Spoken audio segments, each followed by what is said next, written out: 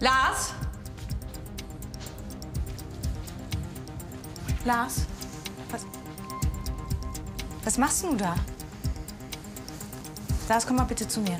Was soll das? Das habe ich gerade im Bad gefunden. Was soll denn das sein? Du kannst doch nicht das Bild aus deinem Reisepass ausschneiden. Weißt du, was das... Denkst du, ich kann einfach so einen Reisepass im Supermarkt kaufen, oder was? Eigentlich weiß Lars, dass man sowas nicht macht. Ja, das ist wirklich ein Dokument und das ist wirklich... Da weiß er auch, dass er einen Schritt zu weit gegangen ist. Und ich hätte in dem Moment... Ich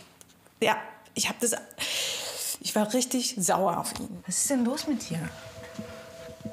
Nichts. Was soll da...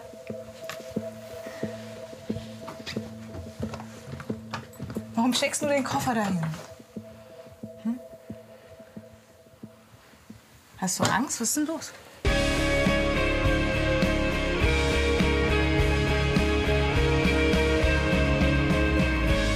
Klinik am Südring, die Familienhelfer.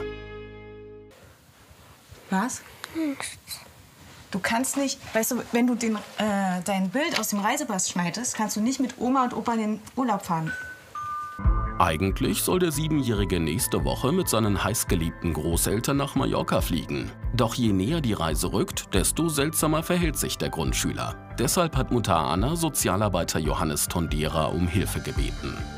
Ich bin froh, dass Sie wirklich so schnell kommen konnten, weil ich mache mir wirklich große Sorgen um meinen Sohn. Komm. Wollen Sie was trinken? Ich bin zur Familie Laubach gerufen worden, weil es Schwierigkeiten mit dem kleinen Sohn Lars gibt, der normalerweise ganz gerne in den Urlaub fährt und auch wohl kein schlechtes Verhältnis zu seinen Großeltern hat, mit denen er dahin fahren soll, aber komischerweise diese Urlaubsreise jetzt boykottiert. Seit so ein paar Tagen ist er komisch irgendwie. Also, er macht halt wirklich Sachen, die ich überhaupt nicht einordnen kann. Zum Beispiel habe ich die Flugtickets im Ofen gefunden. Es gab hier fast einen Brand. Er hat gerade eben, kurz bevor Sie kommen, können Sie sich selbst anschauen, er hat aus seinem Reisepass das Foto ausgeschnitten. Mhm. Oh.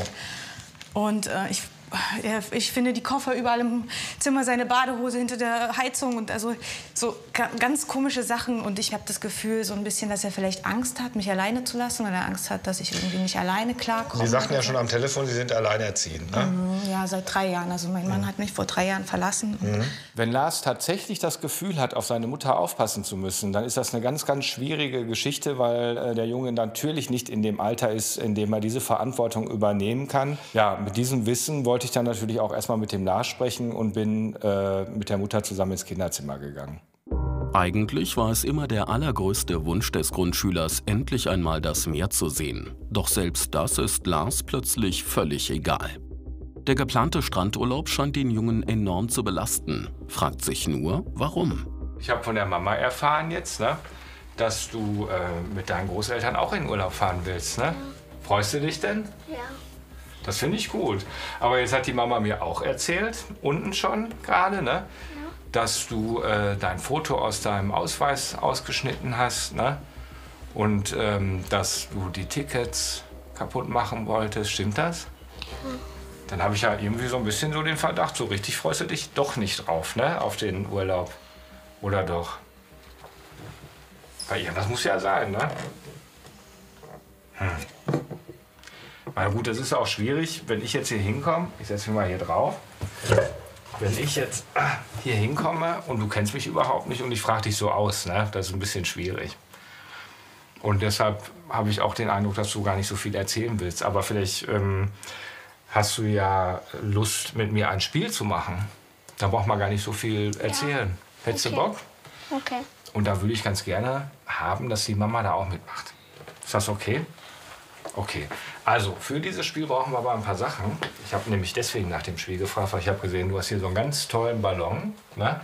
Mithilfe einer spielerischen Übung für die ganze Familie will Johannes Tondera herausfinden, warum Lars den Urlaub sabotiert. Wider Erwarten nehmen die Großeltern das auffällige Verhalten ihres Enkels im Gegensatz zur Mutter nicht allzu ernst. Das sind ja ganz harmlose Kinderstreiche. Papa, bitte, das ist kein Kinderstreich. Ja, das ist wirklich... Weißt du, das ist, mein Gott. Hör mal bitte auf, ich mache mir wirklich Sorgen um Lars. Ja? Und ich finde es nicht normal, dass ein Kind den Reisepass nimmt und sein Bild rausschneidet. Also gut, wir werden das jetzt in dieser Sekunde nicht klären. Und es bringt ja auch nichts, wenn wir uns jetzt hier zerfleischen. Ich habe mit dem Lars nämlich was ganz anderes besprochen. Ja, ich hatte dem Lars ja ein Spiel versprochen. Und es war ganz gut, dass die Großeltern dann auch da waren. Und die Mutter sollte auch mitmachen. Wir brauchten ein bisschen Platz, sind dann ins Wohnzimmer gegangen. Ja, und das Spiel sollte natürlich was mit Urlaub zu tun haben. Und deshalb drehte es sich um einen Fesselballon. So, und dann würde ich sagen, bauen wir den erstmal auf. Und wir nehmen jetzt mal, und deshalb brauchte ich diesen Luftballon, den jetzt hier als unseren Schirm. Ne? So. Und das reicht aber nicht. Wir brauchen ja natürlich auch einen Korb, ne? In den wir uns dann hinterher reinstellen. Und da habe ich gedacht, den können wir mal aus den Tüchern bauen. Sollen wir die Tücher mal so auf den Boden legen, als wenn das der Boden von dem Korb wäre? Ja, wir haben dann einen Fesselballon gebaut mit den Sachen, die wir oben im Kinderzimmer gefunden haben, auch mit diesem Ballon und den Tüchern und so weiter. Dann mussten alle einsteigen und es war schnell klar, dass der Ballon eigentlich viel zu schwer besetzt war und es musste was raus. So, jetzt wollte ich einfach mal sehen, wer ist denn wichtig für den Lars? Wen möchte er unbedingt mit in den Urlaub nehmen? Auf wen kann er nicht verzichten und auf was doch? Dann musst du jetzt mal sagen, wer soll denn jetzt mal raus, damit er endlich mal hier losfliegen kann, der Ballon? Das habe ich mir gedacht. Okay, dann gehe ich jetzt mal raus. So, und jetzt, wenn ich das so sehe, der wackelt ja schon ein bisschen, ne? Ja. Der Heißluftballon. So einen Meter haben wir schon, aber so richtig loslegen will der noch nicht, ne? Ich glaube, der ist immer noch zu schwer. Sollen wir noch jemanden raussetzen, damit es ein bisschen einfacher wird, dass der loslegen kann, der Ballon? Mama. Ich? Okay. Die Mama. Tschüss, Mama. Tschüss. Ach, jetzt komm, jetzt erzähl mal. Warum hast du denn jetzt die Mama rausgeschmissen? Ich will mit meiner Oma und Opa in den Urlaub fliegen. Mit den beiden in den Urlaub fliegen, mit dem Heißluftballon. Ja.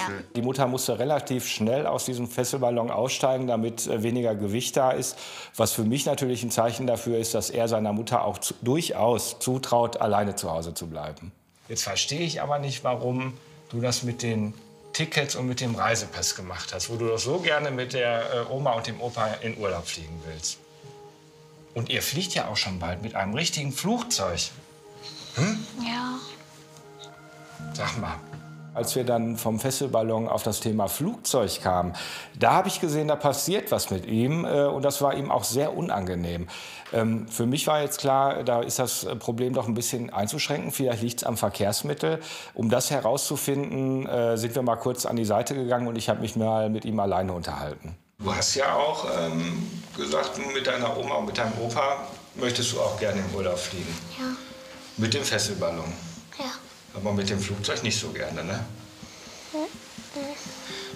Dann erzähl mir doch mal, woran liegt das denn, dass du nicht so gerne mit dem Flugzeug fliegen willst?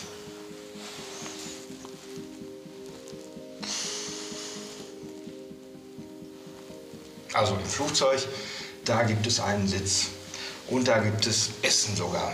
Ne? Da kriegt man was zu trinken gebracht und man kann aus dem Fenster gucken und sieht die Welt von ganz oben. Und was, wenn ich auf die Toilette muss?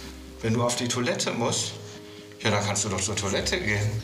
Aber wenn ich abstürze, Wodurch? durch das Loch. Guck mal, was? Das musst du mir jetzt noch mal genauer erklären. Wenn du auf Toilette bist, dann hast du Angst, dass du durch das Loch in der Toilette abstürzt? Ja. Wer hat dir denn sowas erzählt? Opa. Ach komm, das hat doch bestimmt Spaß gemacht, oder?